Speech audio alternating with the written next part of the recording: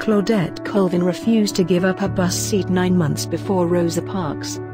The Alabama teenager didn't budge when she was told to vacate her seat for a white woman and joined a lawsuit that brought an end to her city's segregated bus laws, but she received little recognition at the time for her efforts.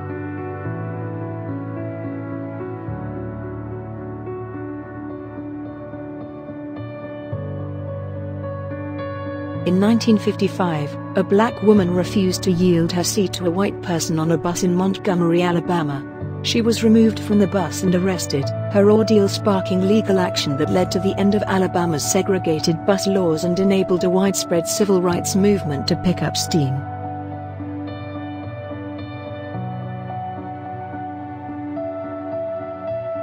You may think you know the story, but this one isn't about Rosa Parks. It's about Claudette Colvin, a 15-year-old who made a stand against entrenched segregation 9 months before Parks did, but saw her shining moment eclipsed as other narratives of the era took root in the public consciousness.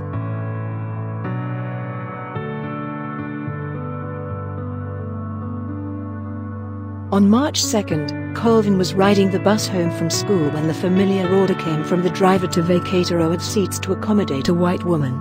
3 of her classmates got up but Colvin didn't budge, informing the 2 officers who soon boarded that she knew her constitutional rights.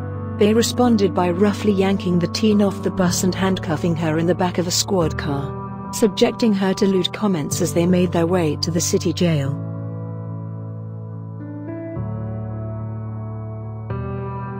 Colvin's plight caught the attention of local black leaders, who helped secure the legal representation that led to most of the charges being dropped. The leaders considered using her example as justification for a citywide bus boycott, but something wasn't right. She was too young and emotional to serve as the rallying figure for what was certain to be a turbulent movement.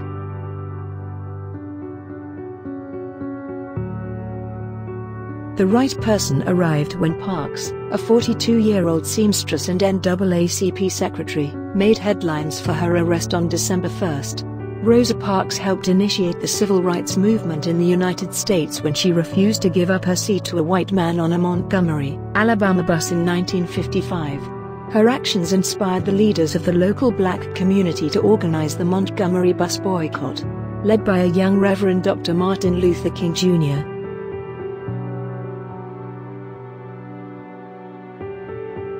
The boycott lasted more than a year, during which Parks not coincidentally lost her job, and ended only when the U.S. Supreme Court ruled that bus segregation was unconstitutional.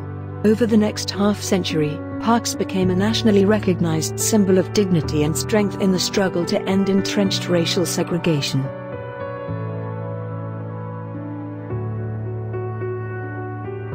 An anonymous figure in the massive melting pot of New York City, Colvin worked in a Manhattan nursing home until her retirement in 2004, her neighbors and co-workers mostly oblivious to her history. That history eventually came out in bits and pieces. New York Governor Mario Cuomo awarded her the MLK Jr. Medal of Freedom in 1990. Colvin has since told reporters that she understands the politics that made Parks the face of the boycott.